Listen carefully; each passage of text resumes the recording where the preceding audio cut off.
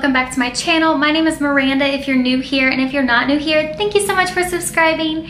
And if you haven't subscribed, please be sure to subscribe to me. I make videos every week, or try my best to. This week, I'll be showing you how to make a super cute summer two-piece, so if you're excited for that, then go ahead and keep on watching. Also, if YouTube still has my comments turned off for this video, then please follow me on my Instagram or Twitter and write your comment there, and I'll be sure to get back to you. With that being said, let's get right into today's video. Here are the materials you're going to need for this project.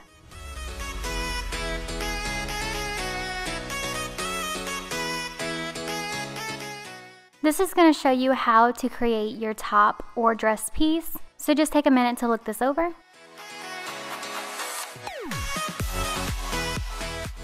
And this is how you're going to create the straps.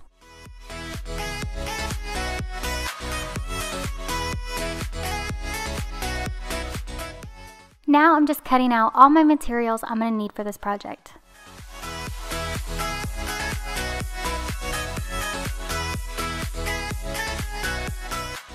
So I'm cutting out my 46 inches by 18 inches long rectangle. This will be the top or the dress. And now I'm cutting out my 4 straps that are 12 inches long by 3 inches wide.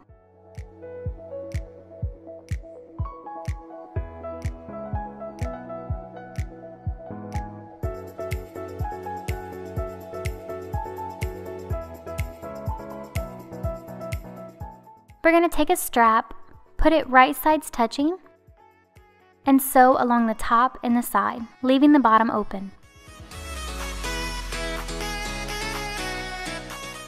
We're going to do this for all 4 straps. Turn it right side out, and now I'm just giving it a good press. And I'm going to top stitch along both sides and the top, leaving the bottom still open.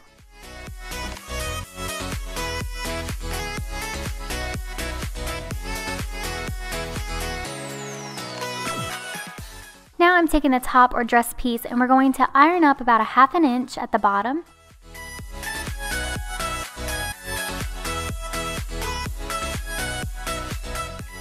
And then we're going to fold it over again about 1 inch, and this will create the bottom hem. For the top, I'm ironing over another ½ inch.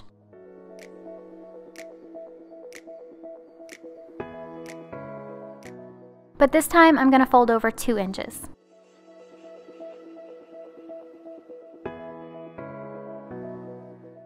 Now I'm just going to take that to the sewing machine and sew it.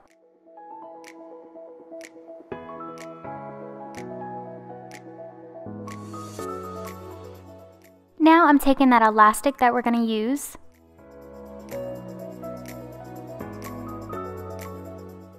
putting it under my machine, and I'm going to stitch a line all the way across, making a casing for this elastic. Make sure that your elastic fits inside the casing.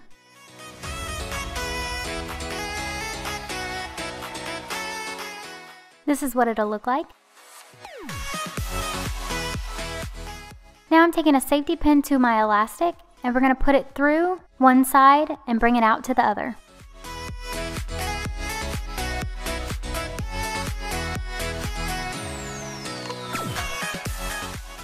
Make sure to pin down that edge so it don't go through your casing. And once you have it out, pin both sides, and we're going to sew to hold it in place.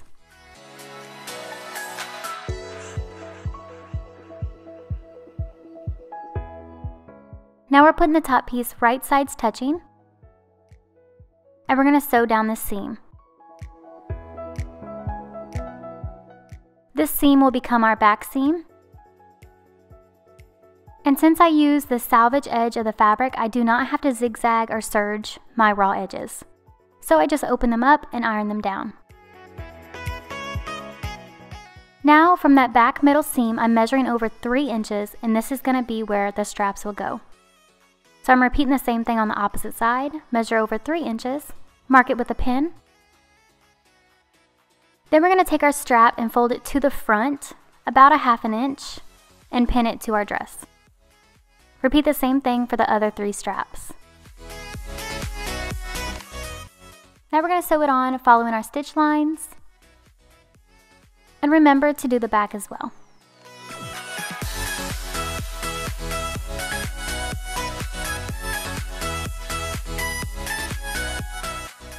Now our top is finished, or our dress, however long you made it, and the straps just tie at the shoulders. You can also crisscross them if they reach.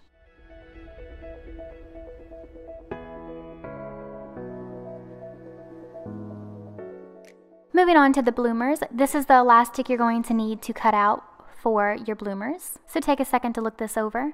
Cut out 2 leg elastics and 1 waist elastic. Take a pair of shorts that fit and pin it in half like so. I'm going to add 3 inches to the side of mine.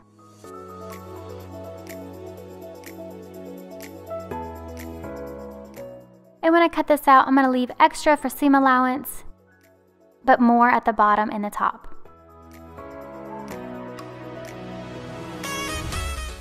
So now I have 2 front pieces that are mirrored. Now I'm going to use this as my back pattern piece, but I'm going to add a little bit extra to that short side for the butt allowance.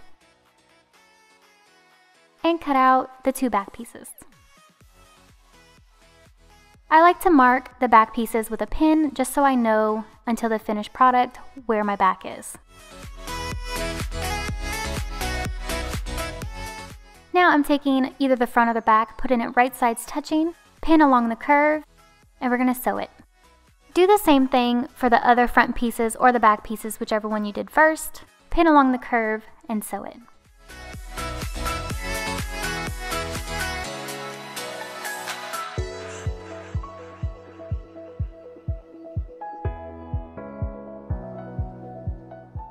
Finish off your raw edges with either a zigzag stitch or a serger.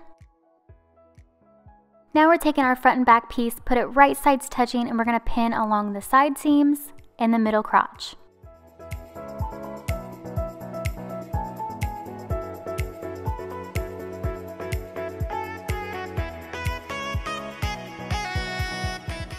As you can see, one of my pieces was a little bit longer, so I'm just going to trim that away to make it flush.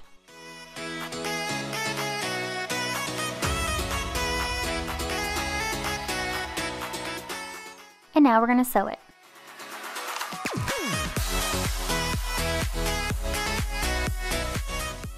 Once it's sewn, you're going to need to finish off these edges as well with either a zigzag or a serger. And then we're going to need to zigzag or serge the top and the bottom legs.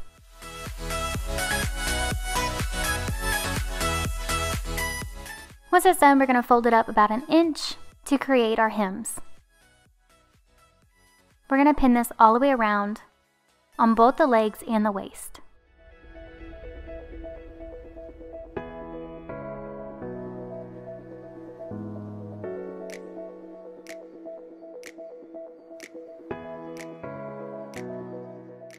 Then we're going to take it to our machine and sew it all the way around, but we're going to make sure to leave a 2-inch opening on all these hems for elastic to go inside of.